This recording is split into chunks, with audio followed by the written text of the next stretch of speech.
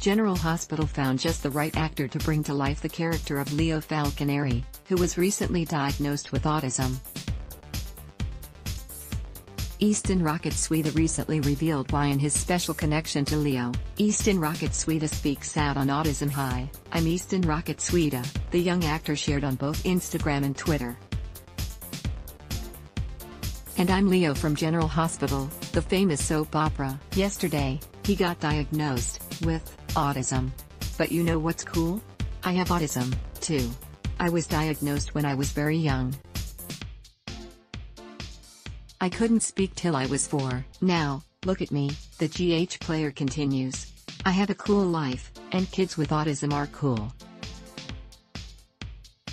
You have a good life, too, with autism. Sweda concluded his video by saying, "Bye. Happy New Year."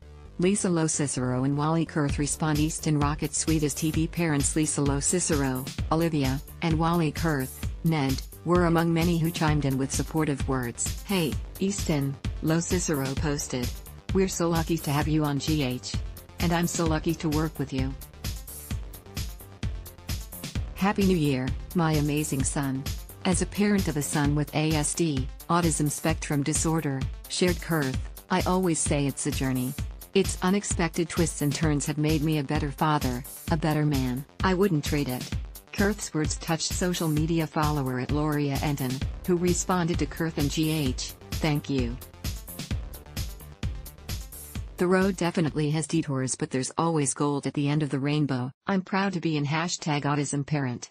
I appreciate this storyline." At Lisa Lo Cicero, "I cry often, but I see that smile, the tears go away. I loved when Leo said he could spell, brilliant. #GH. General Hospital, GH, airs weekdays on ABC. Check your local listings for airtimes.